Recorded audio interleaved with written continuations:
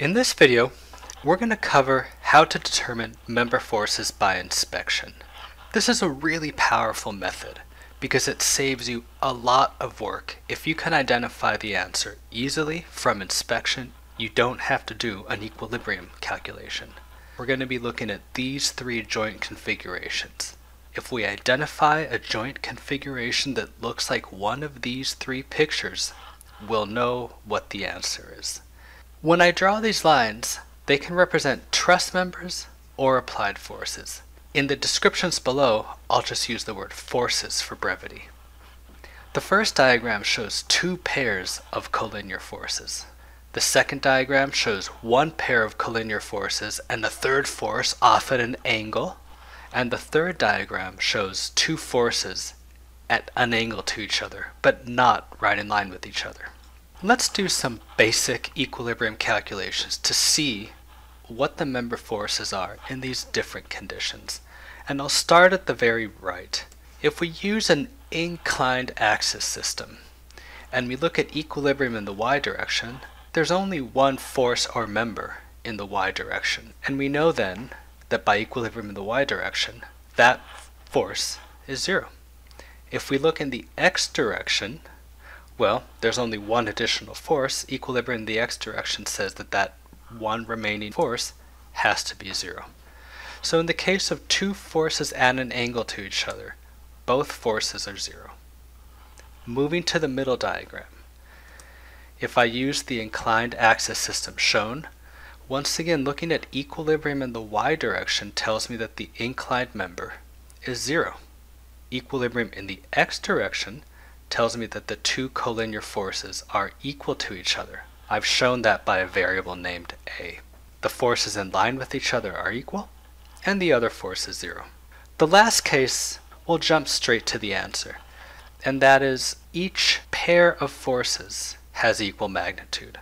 And I've indicated that here by the variables A for one of the pairs and B for the other pair. Now let's see how we apply this in an example.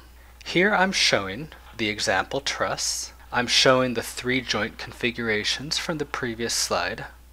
I'm showing an assumed loading on the truss and the reactions that must be there to maintain equilibrium. Before we get started, I'd like to think about how difficult it would be to solve this by the equation of joints.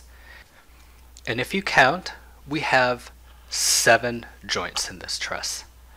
There are 2 equations of equilibrium for each joint, so we would have to solve 14 equations. This is doable, but if we can simplify the work, why wouldn't we? What I've shown here are the joint configurations, and that's all that I'm going to be focusing on. Just the joint configurations. I'm going to be going joint by joint and identifying whether the joint configurations are the same as one of the 3 joint configurations that are on the top of the slide. Let's start at the lower left. That joint configuration is not like any of the configurations shown. There are 3 members all at different angles to each other. I can't say anything, but I'll mark that joint as checked. Moving up and to the right, let's look at this in a little bit more detail. This joint configuration looks like it has 2 pairs of members or forces, each in line with each other. That's the left-hand figure. And so we know that each of the pairs is equal to each other, and I've indicated that with the magnitudes A for the vertical member and the vertical force, and B for the diagonal members. We'll label that joint as checked. Let's move down. The joint below doesn't look at all like any of the 3 diagrams. It does have 2 members in line with each other, but it has 2 other members coming in at different angles. That doesn't look like any of the other diagrams.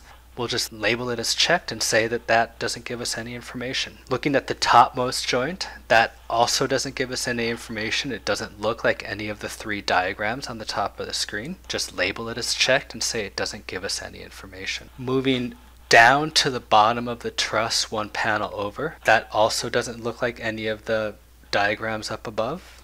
We'll just label it as checked and say it doesn't give us any additional information. Moving up, this does look like one of the diagrams at the top, namely the middle one.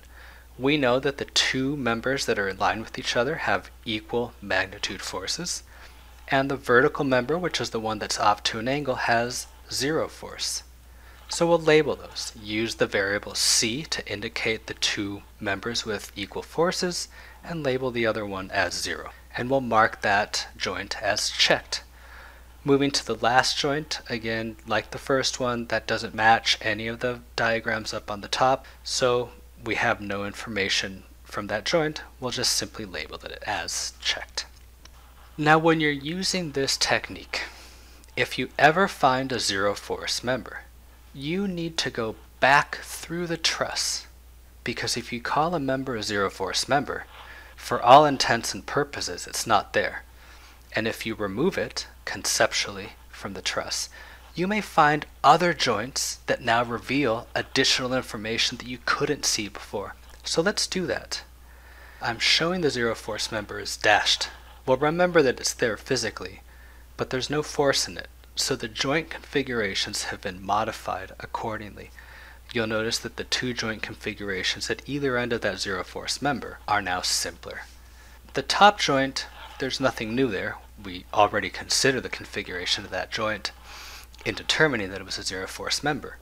But if we look at the bottom joint, when we remove the 0 force member, we can now see that that joint looks like one of the joint configurations that we have at the top of the slide, namely the middle one. The two members that are in line with each other have equal force, and the diagonal member is a 0 force member. So we identify those there as additional information that we were able to identify by inspection. Now, we once again found a 0 force member, so we need to conceptually remove it from the truss and repeat this process of double checking. Here I'm showing that new 0 force member dashed out and the two joint configurations suitably simplified. And let's focus now on the joint configuration at the top of the truss. In that case, the new modified joint configuration doesn't look anything like the three diagrams on the top. It just has three members coming in at arbitrary angles. So we gain no new information. We simply label that as checked. And now we've gone through the cycle to a point where we haven't identified any more 0 force members. Now we're done. We've finished identifying member forces by inspection. You've seen an example of the first two diagrams at the top of the screen. For this truss, we haven't used the third diagram. We'll finish this problem by considering how much simpler the equilibrium calculation now is. If I do my two equilibrium equations for the rightmost joint, I can identify the two forces labeled as C and D. I already identified that those forces are equal to the forces in the adjacent members, and I've also identified the 0 force members. So two equilibrium equations at the joint shown in blue tell me all of the information that's shown with green check marks. If I now go to the joint at the top of the truss with two more equilibrium equations, I can find the force in the member labeled B as well as the other diagonal member. The member labeled B also tells me the information on the other side of the joint with two collinear members. I incorporate the information that I already knew from inspection, that the vertical member force is equal to the applied load A. I only need one more equation of equilibrium at the bottom joint to determine the force in the one remaining member. So I've reduced the size of the problem. Now I only need 5 equations on only 3 joints versus 14 equations before. I don't know about you, but if I'm given the choice of solving 14 equations of equilibrium or only 5 equations of equilibrium, I'll choose the latter. In closing, I want to just clarify a question that often comes up. Why are those members even there? If they're 0 force members, well, why do you have a member? There's 2 answers that I can give. One is that the loading configuration may be different. And if the loading configuration is different, those may not be 0 force members. But there are still some members that are in trusses that will never actually be loaded. If you recall from strength of materials or mechanics of materials the concept of buckling, you'll recall that the compressive capacity of a member decreases as its length increases. So sometimes in trusses, we insert zero force members to effectively reduce the length of the member and to make more efficient use of material. A classic example of this is in electrical towers, where many of the members in there turn out to be zero force members, but they're required for stability of the very long members. So with that, we finish this example. The main takeaway here is that we have these three diagrams at the top of the screen. Your task is to go through a truss, look at the joint configurations, see if those joint configurations match the diagrams at the top of the screen, and if they do, apply the known results. That will greatly simplify your equilibrium calculations.